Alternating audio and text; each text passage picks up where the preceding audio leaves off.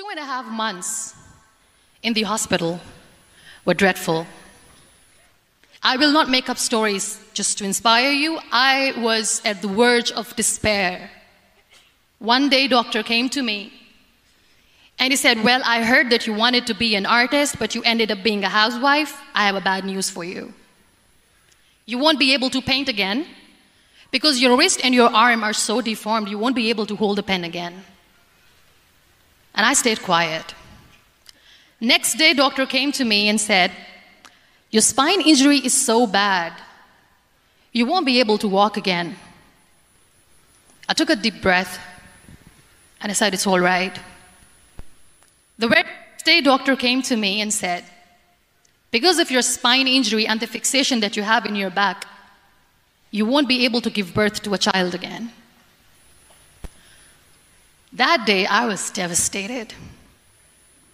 I still remember, I asked my mother, why me? And that is where I started to question my existence. Why am I even alive? What's the point of living? I cannot walk, I cannot paint, fine, I cannot be a mother. And we have this thing in our heads, being women, that we are incomplete without having children. I am going to be an incomplete woman for the rest of my life. What's the point? People are scared. They think I will get divorced. What is going to happen to me? Why me? Why am I alive? We all try to chase this tunnel. We all do this because we see light in the end of the tunnel, which keeps us going. My dear friends, in my situation, there was a tunnel that I had to roll on, but there was no light. And that is where I realized that the words have the power to heal the soul. My mother said to me, this too shall pass. God has a greater plan for you. I don't know what it is, but He surely has.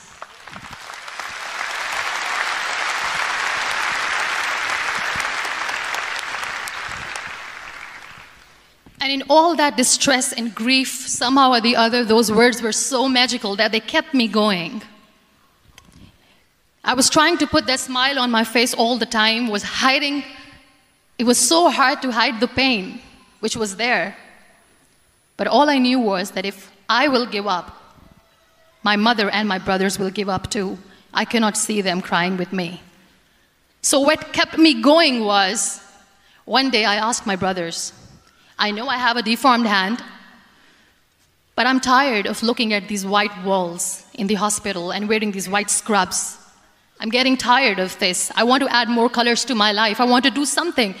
Bring me some colors. Bring me some small canvas. I want to paint. So the very first painting I made was on my deathbed, where I painted for the very first time. It was not just an art piece or just my passion. It was my therapy. What an amazing therapy it was. Without uttering a single word, I could paint my heart out. I could share my story. People used to come and say, what lovely painting, so much color.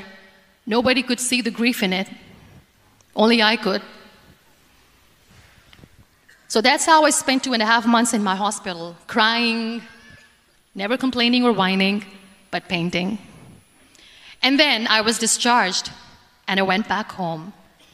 And I went back home, and I realized that I have developed a lot of pressure ulcers on my back and on my hip bone. I was unable to sit.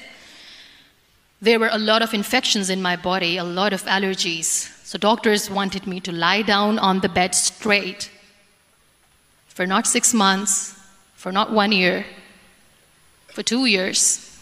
I was bedridden, confined in that one room, looking outside the window, listening to the birds chirping, and thinking maybe there will be a time when we'll be going out with the family and enjoying the nature.